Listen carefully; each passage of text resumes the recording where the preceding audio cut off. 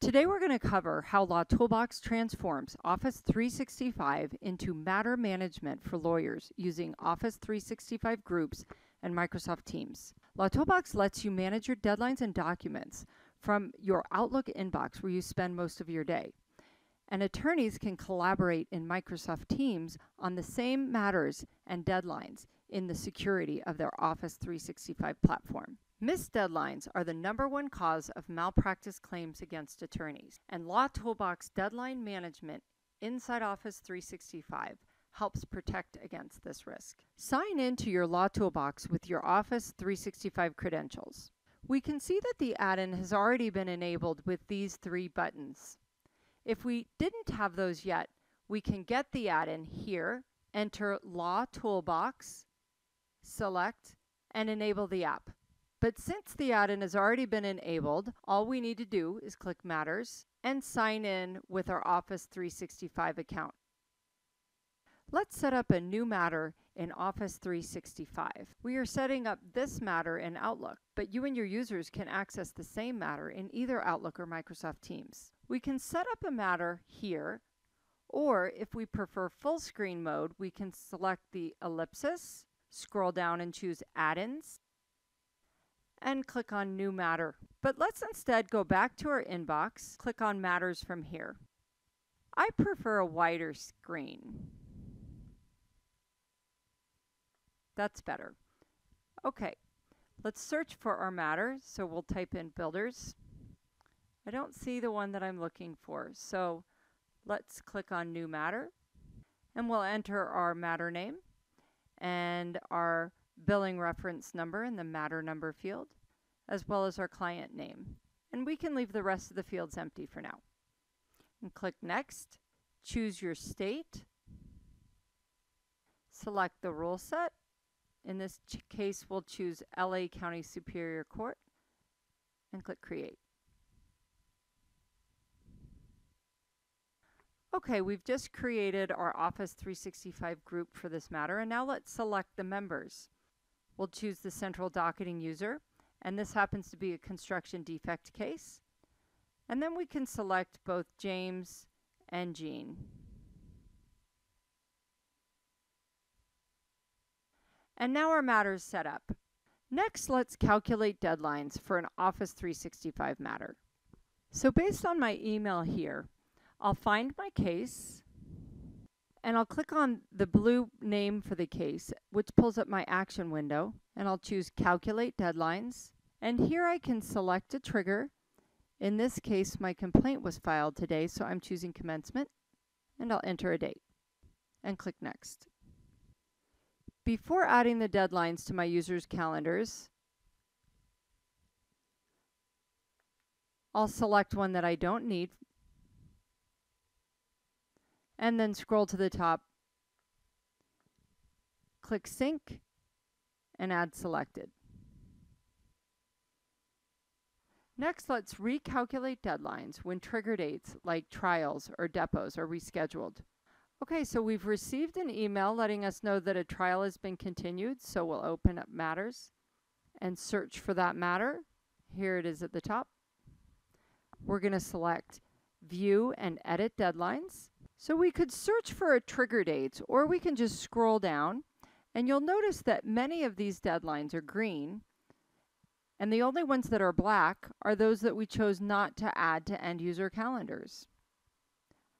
Okay, so we found our trial date. We're going to click on the pencil, and we're going to enter the new date 1 week later.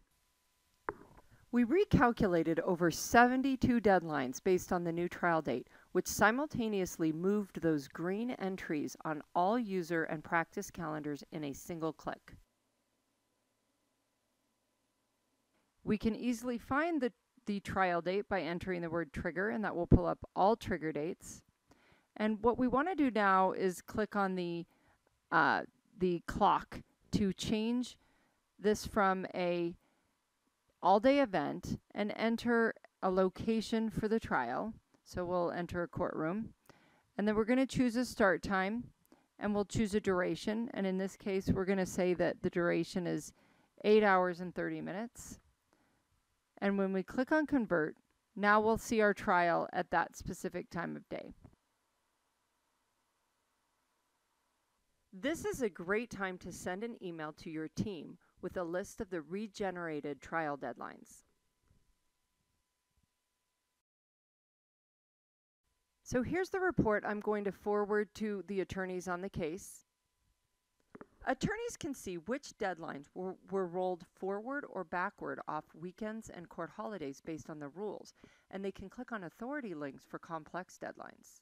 Next, we'll calculate deadlines for multiple instances of motions, hearings, depots, and discovery. So we'll open the case, and from the action menu, choose Calculate Deadlines. In this select trigger, we'll type in discovery and select date written discovery was served, and we'll enter that date. Here we'll select how the method of service occurred. We're choosing by mail within California. And because this is the first time that we're doing ROGs on Smith, we're going to enter the description so we can come back later. Every time I calculate deadlines, I need to click the sync button. This gives me a chance to deselect the dates that don't apply. In this case, I'll add them all.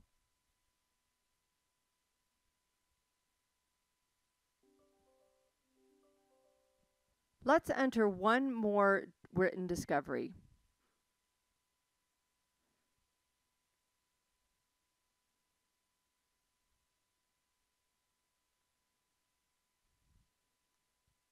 This one will be for A1 ROGs served on Brown.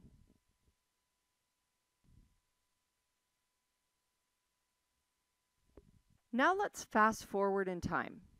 We received Smith's responses to discovery, so we'll click Calculate, type Discovery, select Responses to Discovery,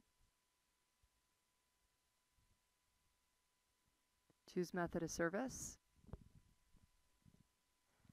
This time, we're going to select from the pull-down list which party we received discovery for.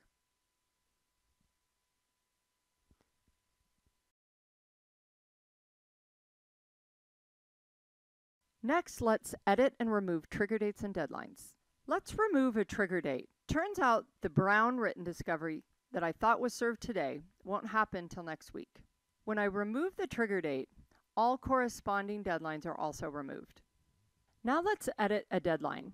The deadline for Smith to respond to discovery has been extended to August 5th.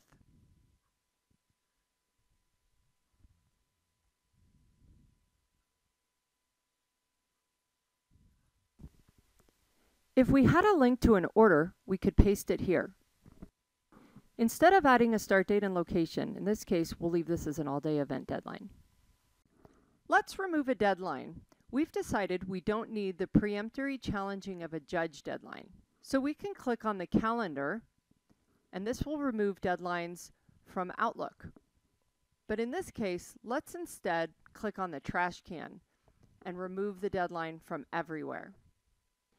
Now let's add case-specific deadlines and appointments. Let's add a case-specific deadline. We'll pull up the action menu and click Add Deadline or Appointment. We'll select our date.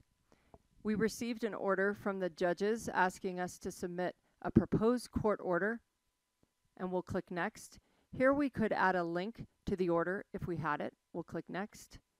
And we'll leave this as an all-day event, so we select that box and click Create. Okay, now we need to add an appointment to the matter.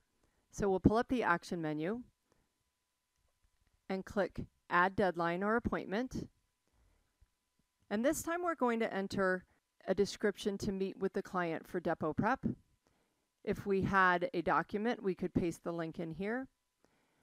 And we'll choose a start time, location, and duration. And click Create. Next, let's view entries in enduser and matter calendars. Deadlines and events automatically update real-time natively inside your Office 365 mailbox based on who the LawToolBox matter is shared to. Sharing in LawToolBox controls members of the Office 365 group, which is what Microsoft Teams are based on. Now let's click on a link to the authority governing that deadline. Authority links in Outlook calendars allow attorneys to analyze complex deadlines from any device, including laptops, iPads, and phones. And users can also navigate to a matter calendar in SharePoint. And here is the A1 Builders v. Smith matter calendar that we see in SharePoint. And we can see the week view here. LawToolBox deadlines and events also automatically update to firm calendars and practice calendars where appropriate. Next, we'll see how to manage general matters for basic calendaring and corporate legal transactions. Law firms and legal departments will also have other matters that don't have predictable deadlines. And in this case, they can enter those as general matters. So we're going to choose the state and we're going to select general matters, and this is for the Acme deal. And when we click create, add our users. And now we'll click on the action menu and add deadline or appointment. And we'll enter the deadline for due diligence expires and click next. And if we had a link, we would paste it here to a document. And because this is a deadline, we'll choose all day event and create. And for any legal calendaring, including, for example, deadlines and reminders for leases, contracts, regulatory deadlines, administrative deadlines, or other compliance-driven areas of practices, law firms and legal departments can email support@lawtoolbox.com to request trigger dates and deadlines for those rule sets. Adding and removing users from matters is really easy. Click on the action menu and share matter. So in this case, James Stern is on leave and we need to remove him from the matter. And all of the deadlines have been immediately removed from his calendar, and he's also been removed from the Office 365 group and Microsoft Team. Now let's fast forward 2 months. James is back in action, he's off of leave, and we want to add him back into this matter. We click add, and now the deadlines are back on his calendar. You can also share deadlines with clients, co-counsel, and experts outside your firm. If I want to add a specific event to an external user's calendar, I'll search for that item. I'll deselect everything on the deadline chart and then just select the entry I want, click external. I'll enter the email address. I'll choose the calendar type and time zone.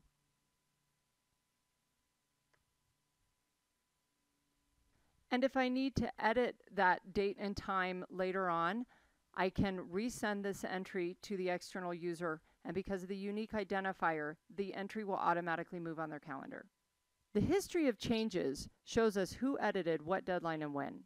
So click on the history icon for the deadline you'd like to see the history for, and at the bottom we can see when that item was created, who created it, and what the due date was originally.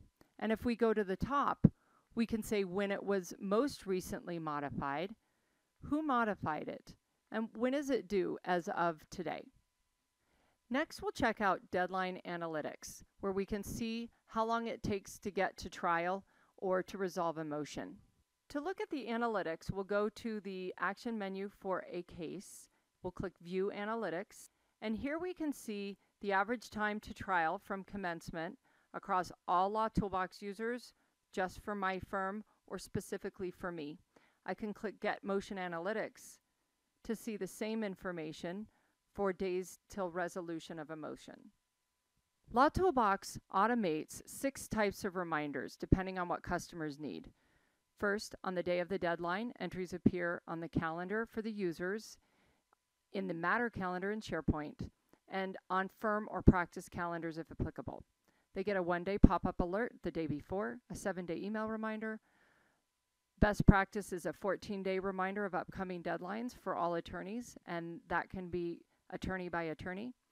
Users get suggested best practice deadlines for time-consuming entries, such as hiring an expert witness several months before trial.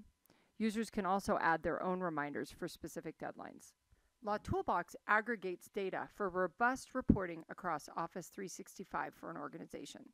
Click Reports in the top right corner, and here we can pull reports for various users. We can choose, for example, the firm calendar, or we can choose a practice group if we use one of those, or in our case, we're going to choose Gene Contoso. We can leave the defaults or select our own. I'm going to click View Report. Now we can filter what we found here during that time frame by searching for specific words like expert, or events like trial date or type, like appointments, or even hashtags like court appearance. Now that we have this report, we can email it. We can also download it.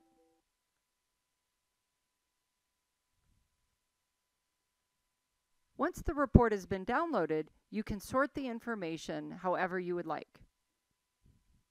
The emailed report has been filtered for just the expert deadlines, and here we see the shorter descriptions for the deadlines.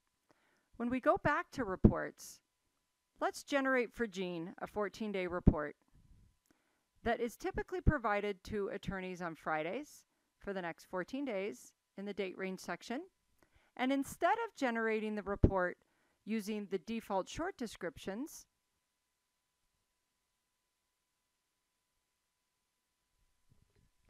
and here we'll choose long descriptions, and then we'll click email and forward this report to the attorney.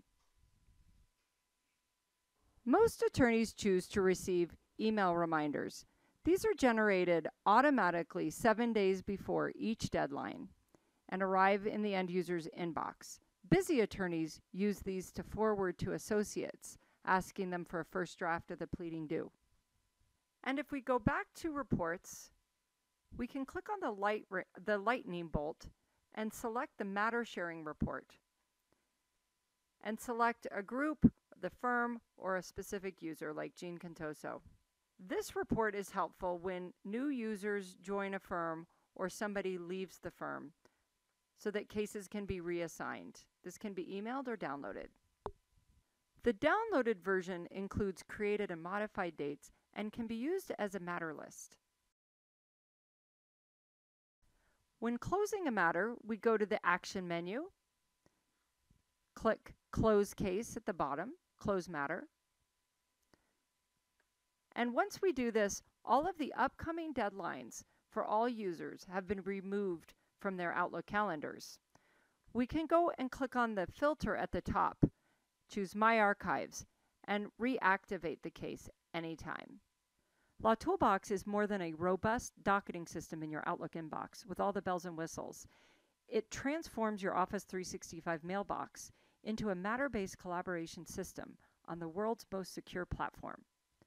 Make sure to mention LawToolBox to see if you qualify for additional credits on your malpractice premiums.